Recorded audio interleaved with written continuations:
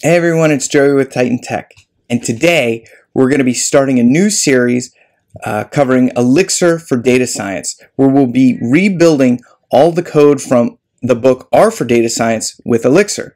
Okay, so I'm sure the first question is, why the book R for Data Science? Well, for me, that was the book that first introduced me to data science and really made it approachable, as well as it does a really good job of identifying all the tasks that a data scientist has to do, and not just the glamorous ones of modeling and creating cool metrics. So the next question then is, why Elixir?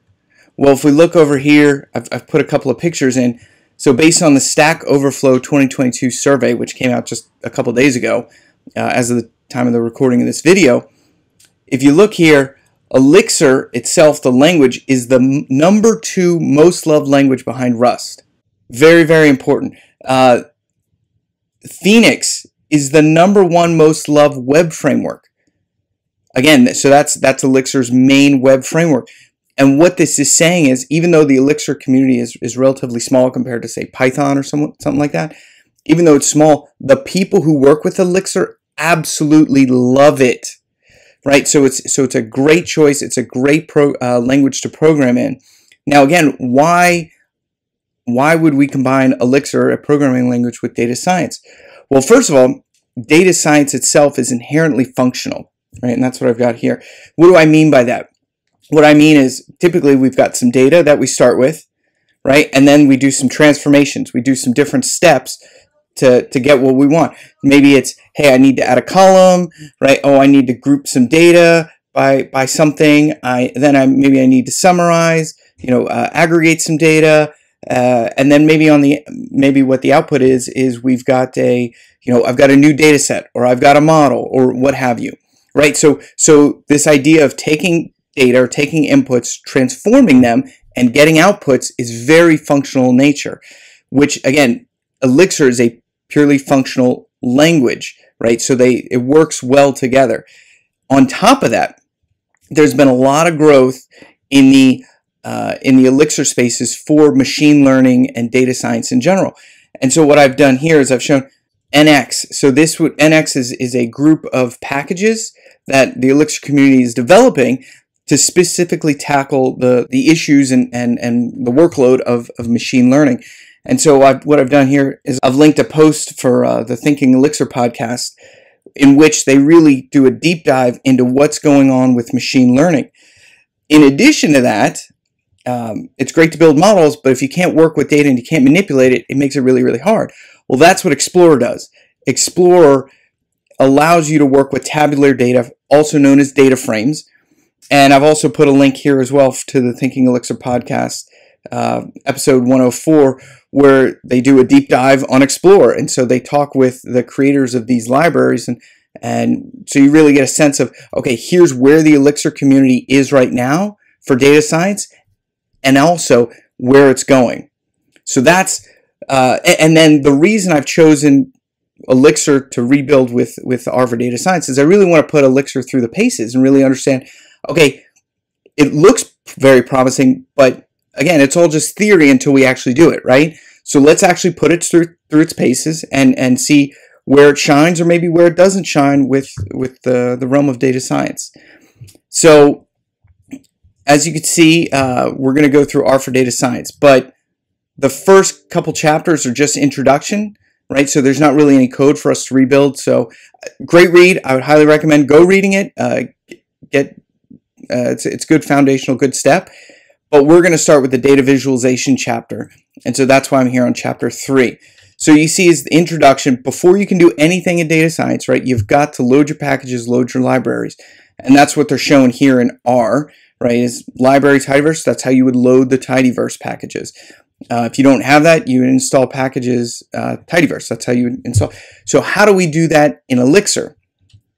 So first, let's go up to the top. So I'm in a Livebook notebook. This is an iterative programming session where you can write your thoughts, write your code, and iterate on it really, really quick. So first, what packages do we need, and how do we install them? So first, we're going to need one of the packages I just mentioned, Explorer, right? it deals with one-dimensional and two-dimensional data frames for fast data exploration. That's what we want. So we're going to add that. Notice when we click on that, it automatically adds this code for us. We'll run it in a sec, but then let's add a couple of other packages. So we need Vega Lite. Yep, so here's the bindings to the Vega Lite. So Vega Lite is the charts and graphics library. It's what we're going to use to do data visualization.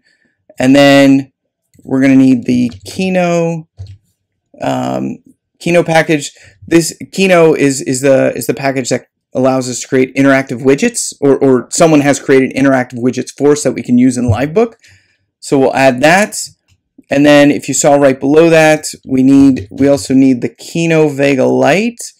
So this we'll get into it later, but we can use things called smart cells, and we need this in order to use those.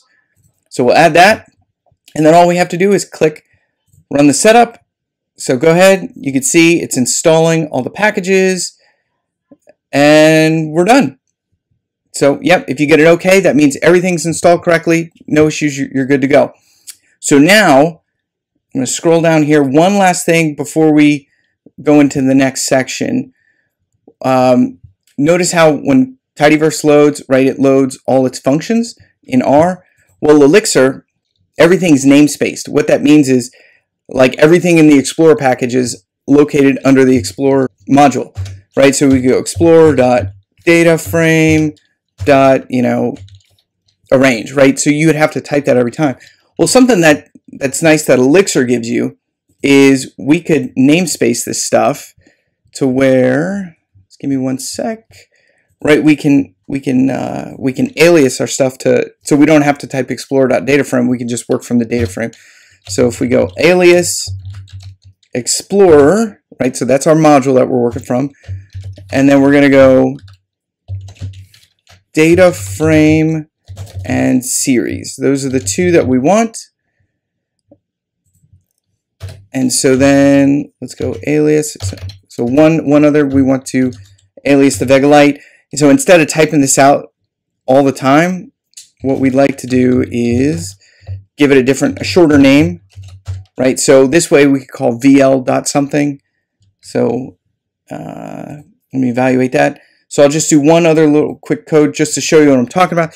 So remember, we had to do explore.dataframe. Well, now we can just type dataframe.arrange, right? And so now we can get to the functions, just a little bit less code to write. And same thing with Vega Lite. Instead of having to write Vega Lite, we could write vl.new. Yep. So now we can write vl.new as opposed to Vega Lite.new. Exactly. So it's just some niceties. You don't have to do it, but it certainly helps.